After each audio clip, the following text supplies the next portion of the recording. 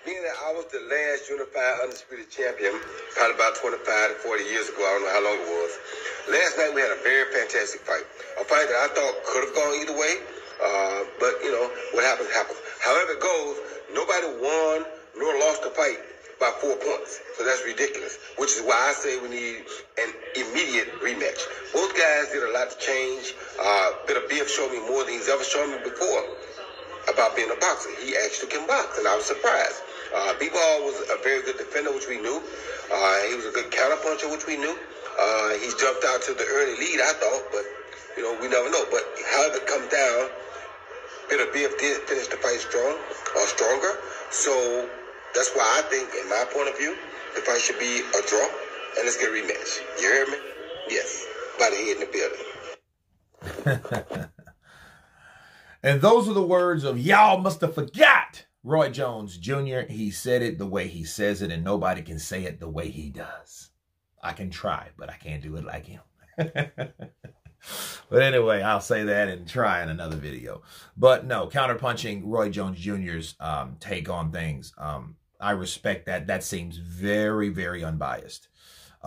He was impressed, and I was impressed as well with Beterbiev's boxing ability. See, people thought that Beterbiev, again, they thought that he was just a bruiser, a brawler, a guy that really, you know, makes a lot of, takes a lot of risk, but, you know, leaves himself open to get countered. And they thought, okay, well, he has to win, or he damn near has just a puncher's chance to beat Bivol versus, you know, the actual skill that Beterbiev has. And I told you guys before the fight, it's going to be a lot different than people think it's going to be. So, yes, I was impressed.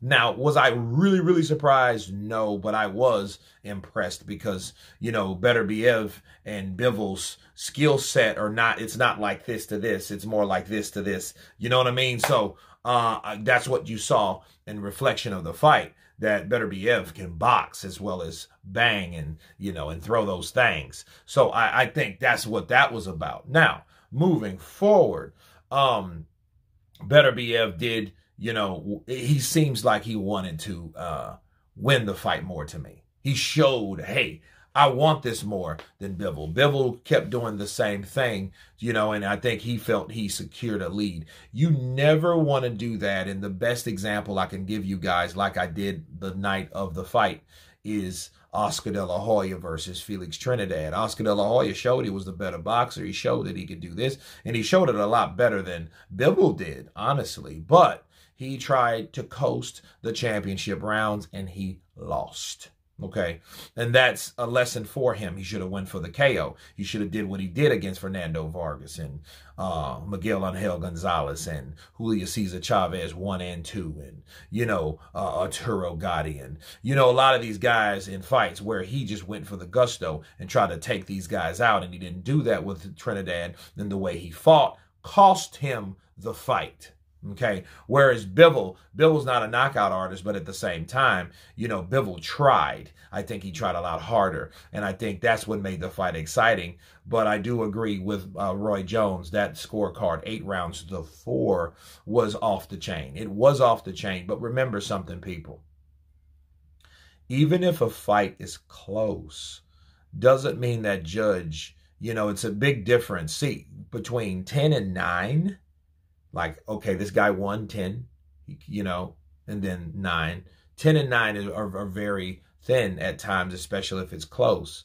He might have thought that Beterbiev won that round slightly by 8 rounds. Not a big margin. But see, what we see is, we see, you know, win, or 10, 10, 10, 10, 10. We don't see the guy or the judges factor, man, Bivol did good, but I still think Beterbiev did enough to win.